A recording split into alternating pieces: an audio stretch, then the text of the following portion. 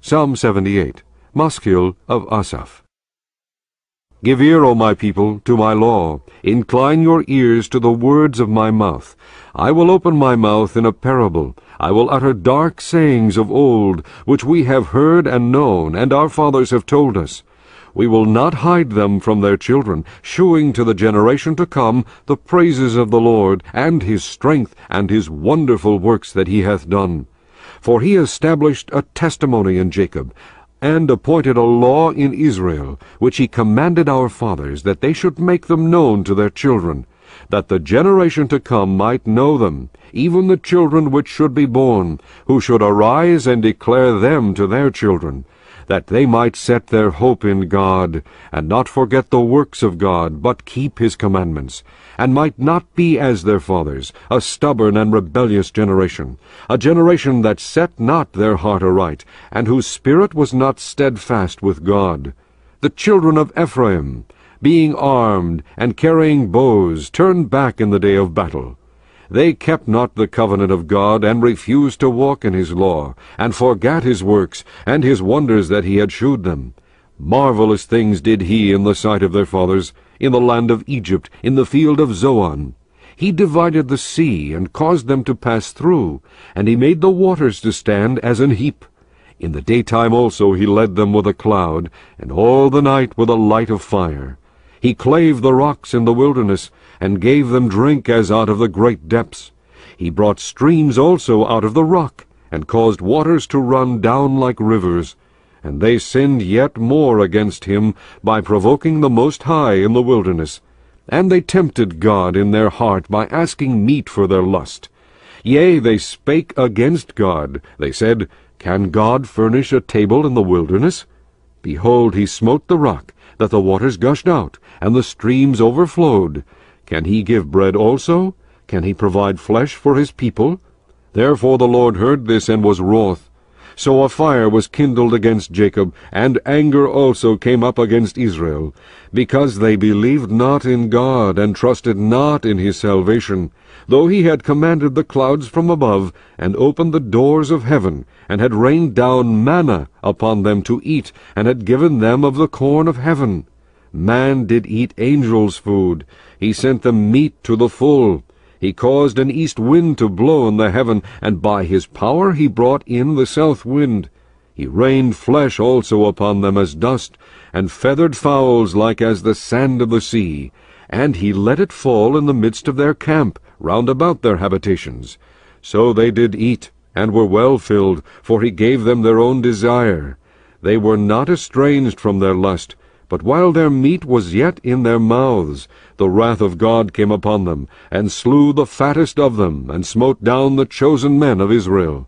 For all this they sinned still, and believed not for his wondrous works.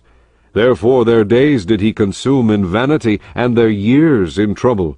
When he slew them, then they sought him, and they returned and inquired early after God. And they remembered that God was their rock, and the high God their Redeemer.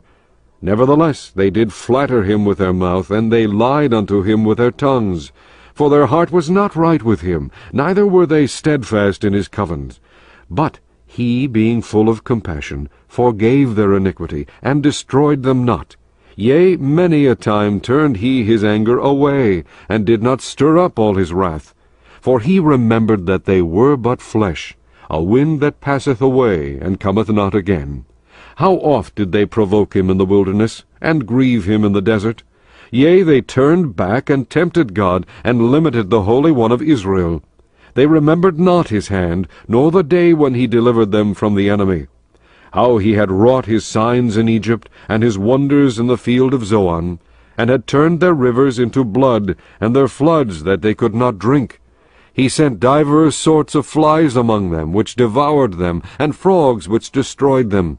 He gave also their increase unto the caterpillar, and their labor unto the locust. He destroyed their vines with hail, and their sycamore trees with frost. He gave up their cattle also to the hail, and their flocks to hot thunderbolts.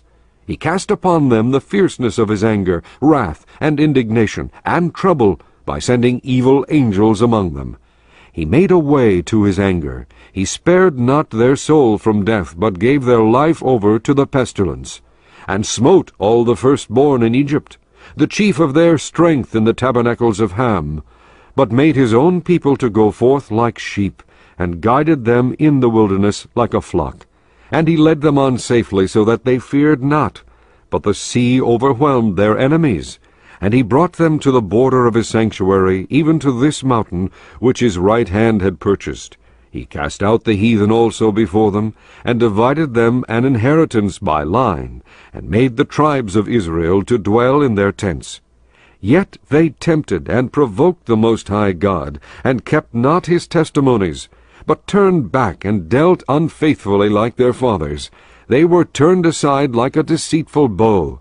For they provoked him to anger with their high places, and moved him to jealousy with their graven images. When God heard this, he was wroth, and greatly abhorred Israel, so that he forsook the tabernacle of Shiloh, the tent which he placed among men, and delivered his strength into captivity, and his glory into the enemy's hand. He gave his people over also unto the sword, and was wroth with his inheritance. The fire consumed their young men, and their maidens were not given to marriage. Their priests fell by the sword, and their widows made no lamentation. Then the Lord awaked as one out of sleep, and like a mighty man that shouteth by reason of wine.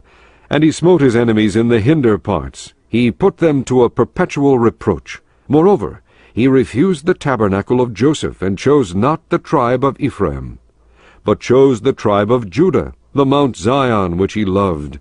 And he built his sanctuary like high palaces, like the earth which he hath established forever. He chose David also his servant, and took him from the sheepfolds. From following the ewes great with young, he brought him to feed Jacob his people, and Israel his inheritance. So he fed them according to the integrity of his heart, and guided them by the skillfulness of his hands.